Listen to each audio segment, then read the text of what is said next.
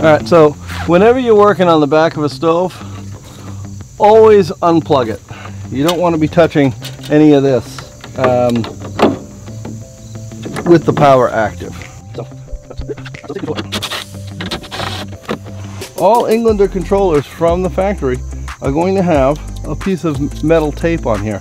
And inside this metal tape there is a fuse to replace the main fuse of the board. And there is also a little black jumper. You see these two blue wires right here? See right here, right next to it, there is a little pin and it says VAC bypass J11. Right there, see how I just put it on there? Right there. If you put it on those pins, it jumps these two blue wires together.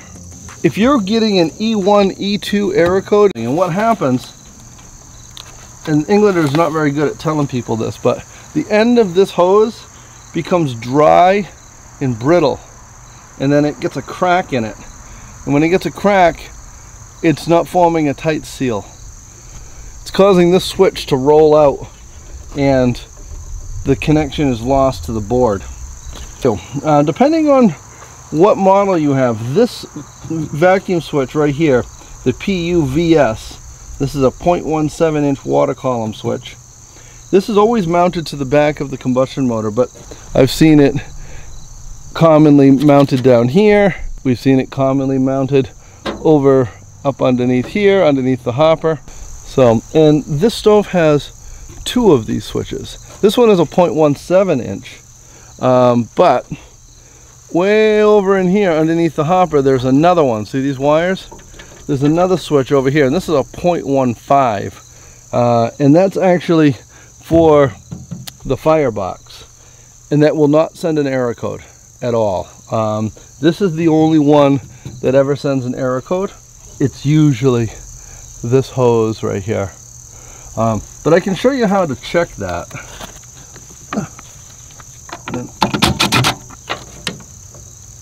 We have it set for ohms. When we have a circuit, we're going to get a sound off.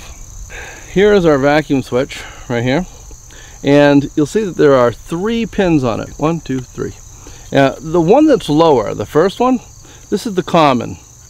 So a wire is always going to go on there. The switch has 2 sides. It's got a gray side and it's got a black side. Normally closed, and the other one is normally open. On this stove, it's always going to be looking for negative pressure.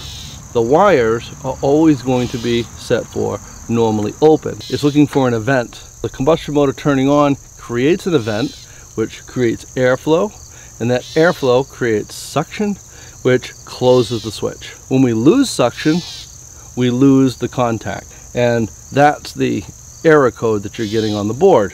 When it goes back to normally open, the stove shuts off. That's the E1 error code that you're getting. So to test this switch, to make sure that this is working, all right, we got to create some suction. So we got one on the common right down there, and if we put it on this one, which is normally open, we get nothing. If we go to this one, it works because that's normally closed. All right, meaning that the circuit is always connected between those two until you have an event. The event would cause it to open. All right, but right now on normally open, we got nothing. If you suck on it, see? So that's how that all works. If you have a stove that's got ash in the hose, use a syringe. If your stove has been used, don't suck on this hose. If you put this on there and you want to put a zip tie or something around it, and then you pull the plunger up, you can create enough suction to close this thing. E1 error codes always has to do with this. To test this thing in the stove, we would take our wires off and then test right away. Working! However, because I don't have the wires hooked up right here, we would get an error code, but we're not going to because I put that jumper on. See? I put the jumper on when I was showing you that, and so now we're just going to run and there's going to be no error code. I don't recommend doing this to run the stove. Don't run the stove by defeating that switch. Alright, that switch is meant to shut the power off, to create a safety feature so that you don't burn your house down.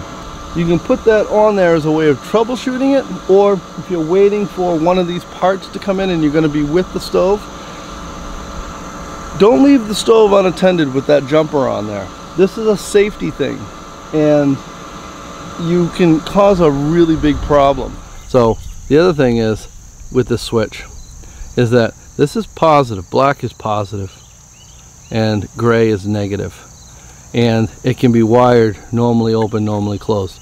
So there's like 6 different ways that you can do the switch, but gray is always used on the stove, low pressure, and then 1 and 3 are being used for the wire, and there's nothing on the second one.